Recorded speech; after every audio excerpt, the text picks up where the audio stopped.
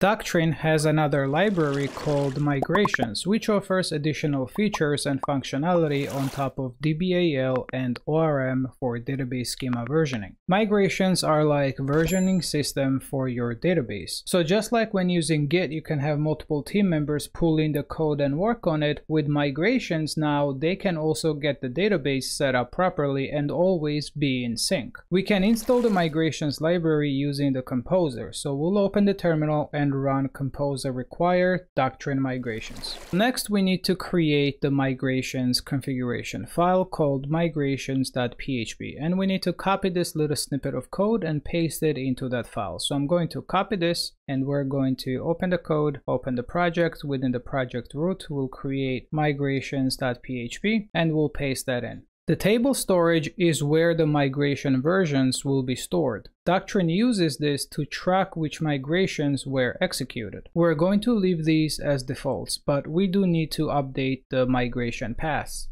Doctrine will try to locate the migration files from these paths. So we're going to change my project migrations to simply migrations, and we'll change the path to just migrations as well. So this is the namespace and this is the actual path. We're going to keep the rest of the options with their default values. You can check the documentation for the description of these options and some of the other options that you can use, but for now we're good with the defaults. Next, we need to configure the connection for our migrations because Doctrine needs to know where and how to connect to the database. The simple way is to just have the migrations db-config file that returns an array of connection params as shown in the documentation right here. It's the same configuration options that we used when we were setting up the DBAL connection in the DBAL lesson. Since we're working with the ORM and have an app that uses Entity Manager, we could use the connection from the existing app using Entity Manager. So if we scroll down here a little bit more, we see some snippet of code that contains Entity Manager that we could use. So let's copy that, and we need to create the CLI config.php file and paste that code in.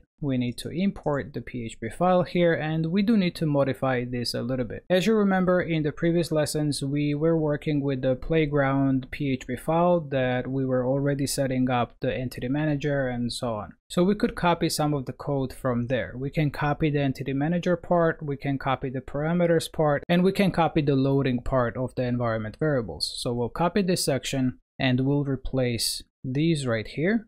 We're going to move this up right here.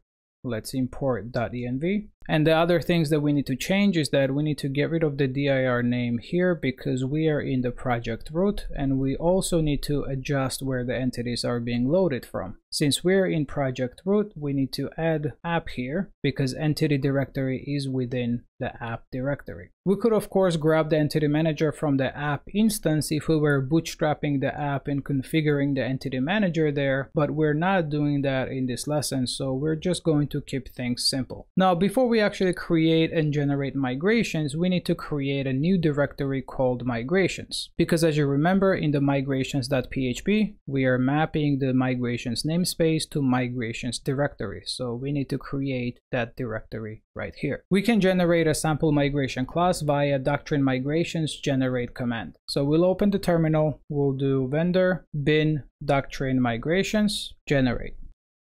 As you can see, this has created a new class within the migrations directory, and the class name begins with the version followed by the date time. We can run and execute the migration using this command, or we can roll back and revert migration using this command. Let's open the migration class so that we can see what these up and down options actually mean. The migration classes must extend abstract migration class, and they must provide at minimum up and down methods. The up method is what's ran when migration is executed forward, so we put the table creation logic here or column modification and so on. And the down method is executed whenever the migration is reverted or rolled back. So we would put the code here that reverts whatever was done in the up method. So for example, if we were creating a table in the up method, we would want to drop that table in the down method. If we were dropping a table or a column in the up method, we would want to create that table or column in the down method and so on. Just a quick note here that that you wouldn't want to revert or roll back migrations in production because it could destroy live data, but it does come in handy during development. So just keep that in mind, that when using migrations in production, you don't want to revert or roll back any of the migrations.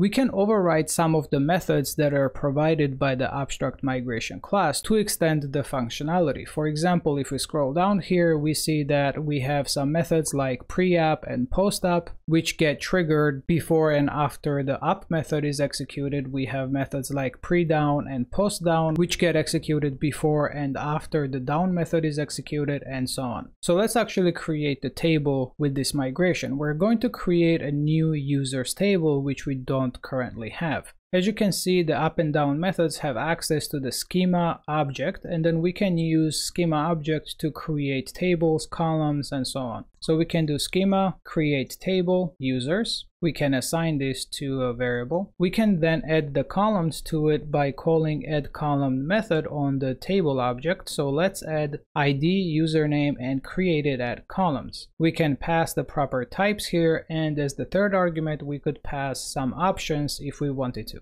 Let's set the primary key to the ID column, and then we also need to set the ID column to be auto-incremented. Now in the down method, we need to revert whatever it is that we did in the up method, and in this case we're creating the users table, so we need to drop the users table in the down method. So again, we'll use the schema object and we'll call drop table method and pass users as an argument. Let's run the migrations. We could run a single migration file, or we could run all the necessary migrations to get to the latest version. Let's run the multiple migrations even though we just have a single migration file. The command for that is Doctrine Migrations migrate. Let's hit enter, and looks like it executed without any errors. Let's open and refresh the database, and sure enough, we have the users table. In addition to the users table, we also see Doctrine Migration versions table, which was also created. This is a table that Doctrine uses to track the versions. So if we open this, we see that this migration class was executed at this time, and this is how long it took to execute that migration. We can pass an optional version or the version alias to the migrate command, which will run the migrations to that point. If we don't provide the argument, by default it's going to run the up method for all the migrations from the current version until the latest one. We could roll back or revert the migrations by providing a version that is older than the current version, or we can pass the version alias first as the argument, which will roll back the migrations all the way to the first version. What it's going to do is that it's going to run the down method on all the migrations up until the first version. If we refresh the database now, we see that the users table is gone and the Doctrine Migration versions table is empty. The other version aliases that we could use are the prev, next, and latest, where prev will roll back to the previous version, the next will migrate to the next version, and the latest will migrate all the way to the latest version. We could also get the status of our migrations by running the status command. So instead of the migrate, we'll do status. And as you can see, it gives us a nice outline or the status of our migrations. Now, in addition to writing migrations manually like this, we can also generate migrations based on the difference between the entities and the actual database schema, which is very handy when working with ORM and entities. So let's run the diff command and see what it does. And as you can see, it has generated a new migrations file. So let's open that migration file. And as you can see, it is dropping the emails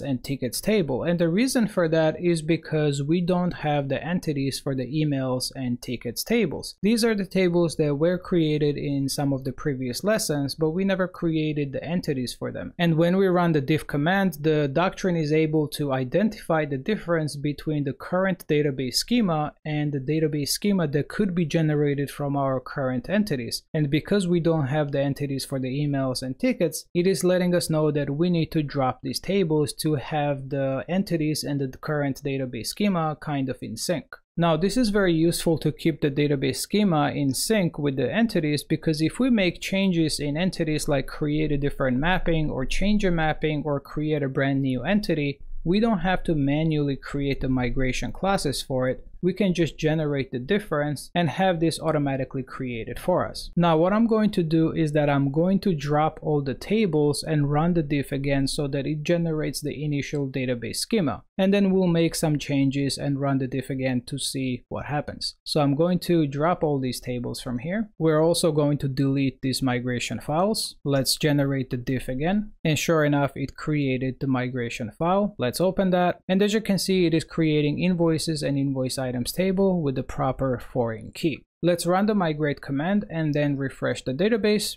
And sure enough, as you can see, the invoice and invoice items tables were created along with the migration versions. And now our database schema and entities are in sync. Now let's add a new mapping in the invoice entity. Let's say that we wanted to add the due date of the invoice. So we'll open the invoice entity and we're going to duplicate the created at, and we'll just change this to due date. Now, of course, if we try to create this entity, it would fail because we don't have the due date column in the database table. One option is to create the migration manually, or we can run the diff command to see if this will automatically be generated. So let's run the diff command again. It created a new migration file. Let's open that migration file. And sure enough, it has detected the difference properly and it is adding a new due date column to the invoices table. Let's migrate the database, open the invoices table, and the column is there. Also, as you might have noticed, in addition to being able to create tables and columns using the schema object, we could also add the raw SQL as well. Some developers prefer the raw SQL instead of the object abstraction because it gives you all the necessary information on how the table is created without the need to remember what the default values of those methods are or what SQL it generates and so on. So this is it for this lesson and the end of the basic Doctrine tutorial. We did not cover everything about Doctrine, so if you want to know more about Doctrine libraries, I encourage you to read the documentation. As I've said before, the main reason why I dedicated a few lessons to Doctrine is because I think these are some of the important topics, in my opinion, that you're going to need when you do move on to frameworks. Things like what migrations are, how they work, what data mapper pattern is, what entities are, the ORM, DBAL, and so on. In a lot of cases, you will not be working with Doctrine directly, but will be working with it through some kind of framework like Symfony or Laravel, for example. In the next lesson, we're going to talk a little bit about the active record pattern, so stay tuned for that. Thank you so much for watching this video. If you enjoy my content, please smash the like button and subscribe if you haven't already done so. Thanks again, and as always, I'll see you next time.